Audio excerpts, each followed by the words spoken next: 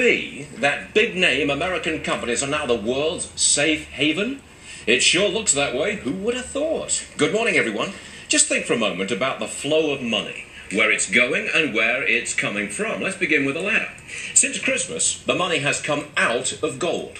The price has dropped about $100 an ounce, and since mid-January, money has come out of treasury bonds. Since last week, it's been flowing out of oil. And those emerging markets, $7 billion out last week. So where's it going? American farm products? Yes, indeed. But in particular, the money is flowing to the stock of American